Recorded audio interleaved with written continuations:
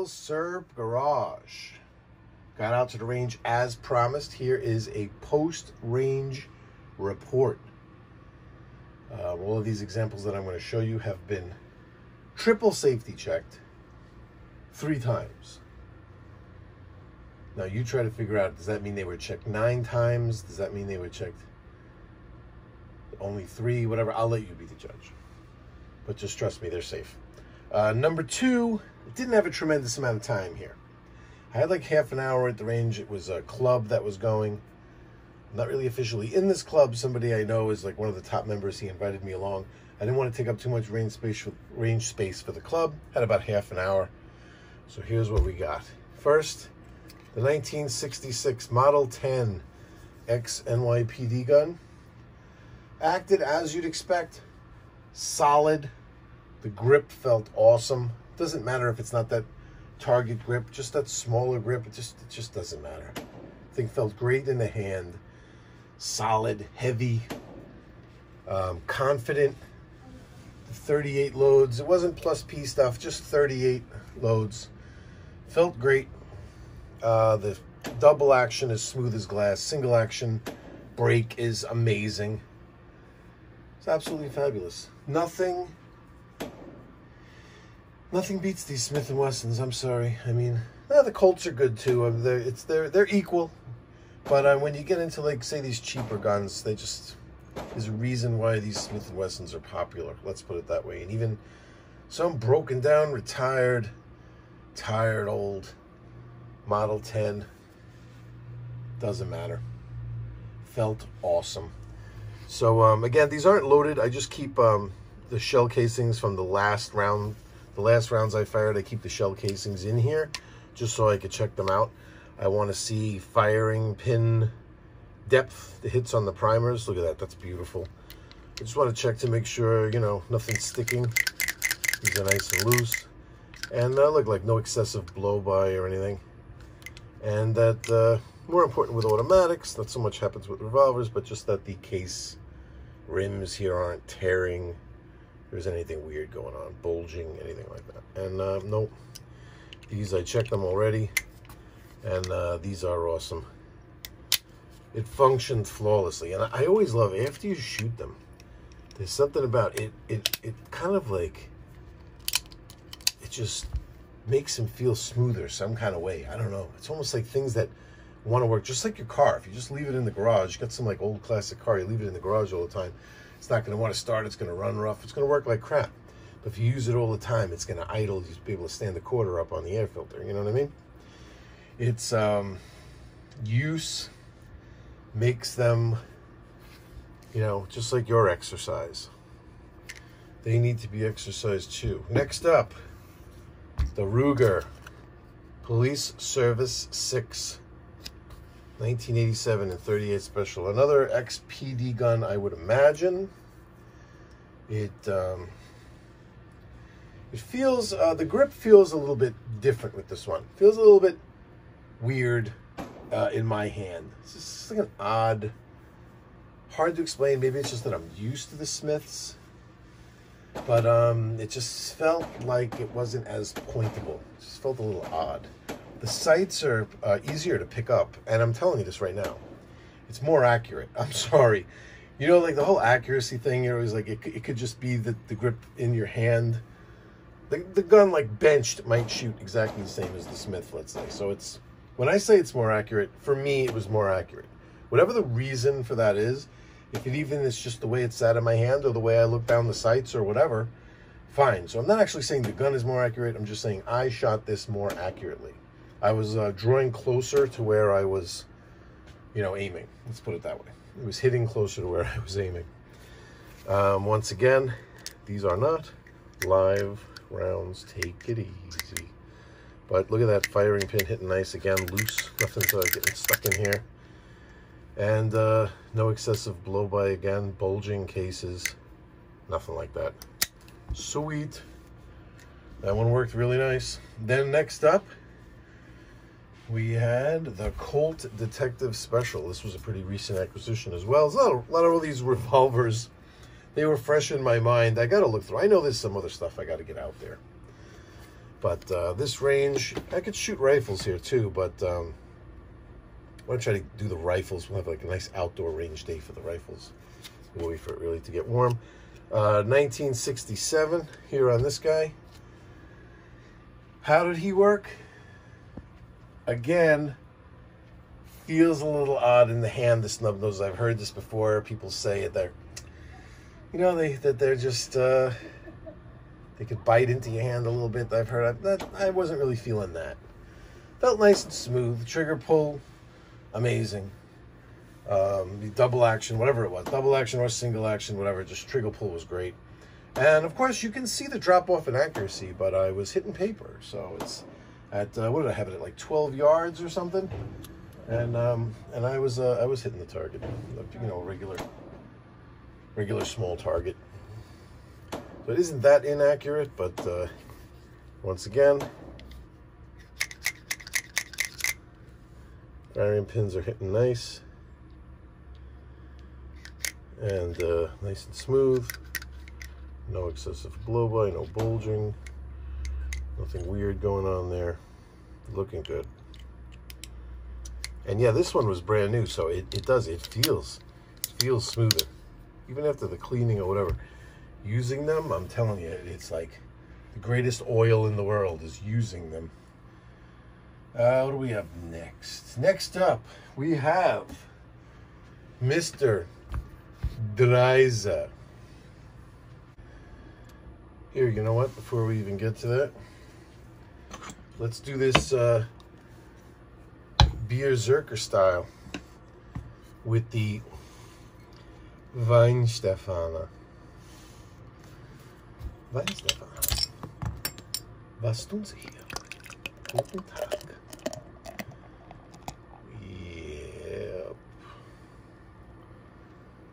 Talk about the Dreyse.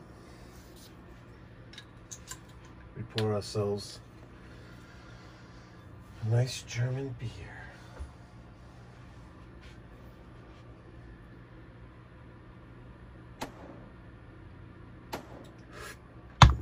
That's what I'm talking about. That's a weird view. Sorry, had to do that. Where are we? The Dreyse. And that one's for you, Milsurp. Thank you. All right. This thing was amazing. It's really weird in the fact that, number one, so yeah, the sights are weird. You could just look at it right from here.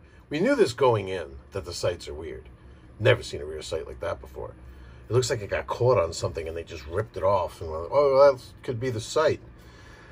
And the front dug into that channel like that. I mean, look at that. That is an odd sight. See what you're looking at when you're looking down there? You don't know really what's going on. You're like, am I lining up on that? What's... You pick it up eventually, but it's just, it's odd. And its movement is odd. The way this even functions like this is odd. It feels weird in your hand. The trigger feels weird. It does this even though it's single action, and when it's charged and you pull the trigger, it's like the double click. It feels weak. It feels weird. It feels weak. I wasn't even sure if this thing was gonna be able to detonate the rounds. You know, if it was gonna hit the primer strong enough. Well, let me tell you something. This thing ran, man. This thing ran. I wanted to even collect. I think I went through like 4 or 5 mags. I wanted to collect shell casings just to look to make sure because this one I'd worry more about the chamber. I mean, look at these. Look at this brass. There isn't even any blow-by on the edge, on the edges of these cases. Look at those primer strikes. Look at that. Those are deep. There's even a scratch on this brass. No ripping, tearing here, nothing. Amazing. And it throws the shell casings forward. Looking at my video, I didn't even really see that happening. It kind of looked like a couple of them went to the side. I guess those are the ones I ended up with here. But I didn't really video the whole time I was shooting it. I shot this one a bit. and they were all shooting forward. It was just the oddest thing that the brass would fly out forward. Weird. But the trigger pull felt great. It felt pointable. It felt snappy. I don't know if it was after, you know, like having these big heavy revolvers in my hand right before it, but it felt like ultra pointable. It felt athletic. It felt I don't even know how to explain it. Did I write anything down here about how it felt? I did not. Well, I didn't take any notes, but I'm telling you, I was genuinely surprised. And you know what? This magazine, it used to like kind of be finicky about in and out. Look at it. It's mint. Look at the action. How smoother. The trigger pull. Even how it opens here. It used to stick here when opening. Look at it now. Right? It's like a little mini AR. It's like a handheld AR. And it opens up easier. Shooting this thing turned it into a gentleman. I'm telling you. Listen, I've seen these things out there. This is becoming one of my favorites. I love this thing right from the beginning. It's amazing how it shoots. It was very, very surprising. I loved it. So that's the Dreyse. Cheers to Dreyse. One more drink. Nice. Next up. Oh, and by the way, the ammo that I'm using here, it's this Gecko. Is that how it's pronounced? Gecko. So it's my 32, my 380, and my 38. I fell into like a bunch of this. This was the ammo that was available. I never bought this stuff before. By the way, the Dreyse is 1907 in 32 ACP. I never really bought this ammo before, but you know, like sometimes it'll be like a place where that's what they're like sponsoring, or they get like a deal from that company, so they buy a whole bunch. It's kind of like that kind of story. So this place that I was buying ammo, it's kind of like all they had. So I was like, oh, well, I'll just get this stuff. I thought I was cheaping out. I should have bought more. I don't know if this stuff is necessarily known as cheap ammo, but I'm having good luck with it. I love it. And next up is the FN Model 1910. You can see here, this was originally in 32 ACP in my collection, but I had to add that in because what happened? We got the barrel, 1914, by the way. We got the barrel. This is the original 32 ACP barrel that came in the gun. And as you may know or may not know, doesn't matter. The 380 barrel can just be interswapped. Is that a word? Interswapped right in here, turning this into a 380 gun. So shooting 380 or 32, all that's included. All you need to do, no magazine swap. I know you were going to ask, what about the magazine? No magazine swap. All you got to do is swap out the barrels, which takes 2 seconds. I'm not going to do it now. I got a video up there on the gun itself, on the actual barrel swap. The only thing is, you know, you might have to visit a gunsmith because they just kind of have to have a little bit of fitting done if it's not 100% perfect. So if you don't know what you're doing, definitely get that checked out. But I had a lot of comments of people saying like, no, that's not the right barrel. It's not going to work. That's one from a this. That's one from a that. It's not going to happen. It needs to be this. It needs to be that. Nope. You can see right here, it is running mint. And we didn't have any problems at all. Let's clear it. The magazine worked for both. The barrel was perfect. Didn't have any issues. You'll see that I replaced the grip panels here. I'm a big proponent of never replacing stuff like grip panels or anything. I like the original look. The problem with the original grip panels I had on here is that they were the type of plastic where age doesn't do them well. From like, they're over 100 years old. and they started, you know, like curling up, kind of like pulling away from the metal. Just, they were misshapen, and they looked terrible. And I wanted to get replacements, correct replacements. They were a fortune to find ones that were as messed up as mine, or I could get replacements that were just like a, you know, a lesser amount of crappy, but still they were crappy, and they just looked fake. You know what I mean? It's not like they even really looked like they were just mint originals. They looked plasticky and crappy. So if I was gonna replace them, and I just didn't like the ones that were on there, and originals just were not an option. I just think FN just screwed up on that. So I was like, all right, well, I'm gonna bite the bullet here, and I'm gonna change to something else, something more modern. What am I gonna do? And then these type of grips, they're very expensive. This company, I don't actually have it in front of me. Forgot what it was, but I've seen these. This actual company, they're like over $100. They're like a really good, really nice wood. The checkering is done really well, and they're beautiful. They really are. But they were too expensive for me. And I saw a pair pop up like on eBay or something, used. And where is it? There's a nick in it somewhere. Is it on this side? I think there it is by the screw hole right there. Yep, there it is. That nick right there by the screw hole. Like, he took a picture of that, and he's like, yeah, they're used. There's a nick over here. Might have been like even the company selling them on eBay, like damaged ones over there. Who knows? This one over here by the screw, no damage. That's why I always tell you, watch the size of the screwdriver you use, because if it's a little too large, that's what you do. So it had that little bit of damage, and they literally were up there for like $12.99 or something. I bid like much more than that, or like as a proxy bid, but nobody touched it, and I actually walked away with them for that price. So there you go. That's my grip story. Just lost half the viewers with the grip story, but I got the grip story in. So here's the 380 cases that everybody was worried were going to explode. They did not. No excessive blow by here where they're all dark on the sides. I did not wipe them off, I promise. Strong firing pin hit. This is another gun that feels kind of weak, but I don't know. These guns, you can't always go by the feel when you pull the trigger, how loud the snap is, or how it's, I'm telling you, there's ones that feel weak, but then when you look at the brass, you're like, oh my God, that's deeper than most, you know?